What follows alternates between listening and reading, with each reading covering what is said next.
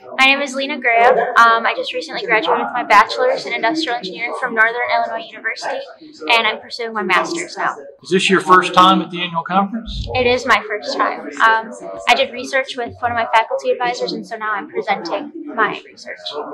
How did you first learn about the conference and what it might be offering?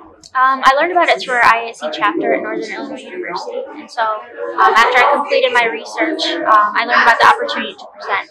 And so I applied, and I'm here now. Leena, what area and track were you most interested in trying to learn about at the conference?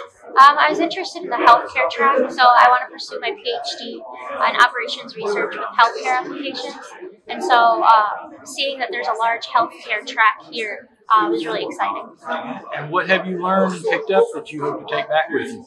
I think just seeing the different applications of industrial engineering in healthcare and how that field is growing means that there's a lot of potential for research in those areas. And so specifically, I want to go into medical decision making. And so there's been a couple of presentations about operations research, applications, and decision making, and how that can be applied to the medical field. All right. Do you hope to come back in the future to other conferences? I do, yeah. Hopefully next year I'll be back to present more research.